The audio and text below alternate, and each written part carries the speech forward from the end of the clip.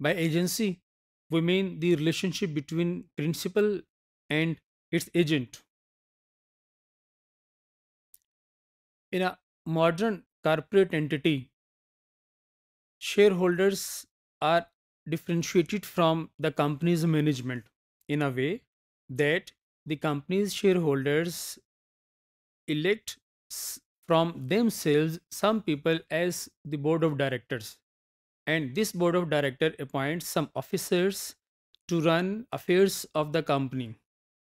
So a separation concept arises in terms of agent and the principal. Now, the management of the company is assumed to be working for the best interest of the shareholders, but in real world, it does not happen the same. In fact, sometimes the management of a company starts pursuing its own goals on the expense of the shareholders.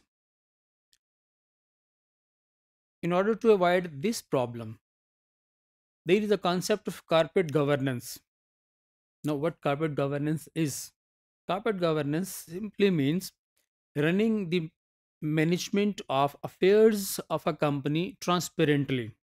And a key role in this practice is to be performed by the company's chief executive officer, commonly known as CEO. But sometimes in a larger companies, CEO also becomes part of the board of directors.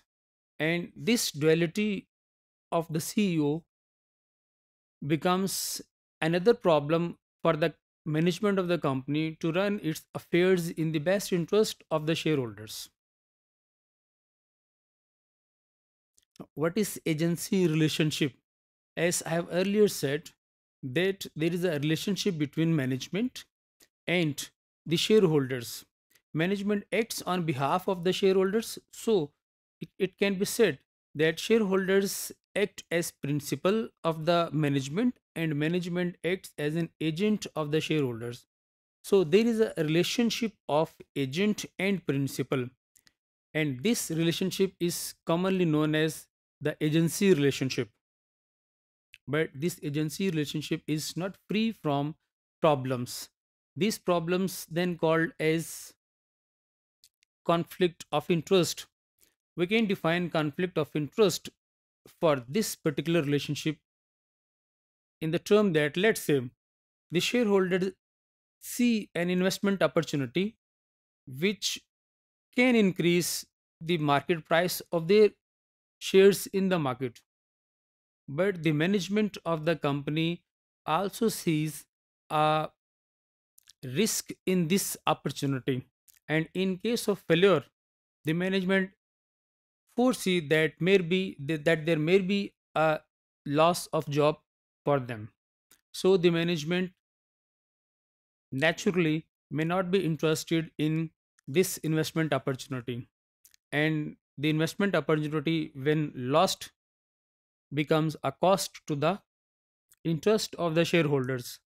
So this is a little example of conflict of interest, and conflict of interest creates a cost for the agency relationship. Commonly we call it as agency cost. This agency cost can be classified into two ways. The first is the direct agency cost.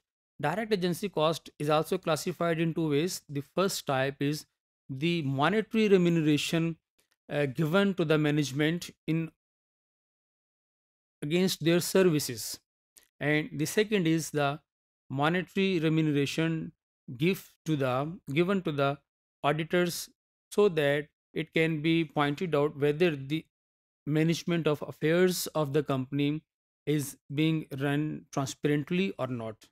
The other type of agency cost is the indirect agency cost, and this is the cost when a firm or a company loses some investment opportunity. So these are the two examples of cost of agency. Now, what are the management goals then in this sphere? Managers generally uh, tend to pursue their own goals on the cost of many shareholders expense in in the way that they try to maximize the corporate control in their own hands so they can exploit the organizational resources for their own interest, and also they try to avoid outsiders interference in their own control in the firm. Now the question arises, do managers act in the owner's interest? To answer this question, we have to look for two other things. The first thing that is linked with this question is the managerial compensation, whether management is compensated well or not. It is linked with the management goals and shareholders' goals. So, the management goals can be defined further into two groups, whether the management have incentivized appropriately or not. They are given appropriate salaries and other benefits or not. And number two, whether the management is given some sort of promotion in the firm or not. The second is the shareholders' goal. Shareholders' goal is the value creation, and this value creation means that increment in the market price of the share.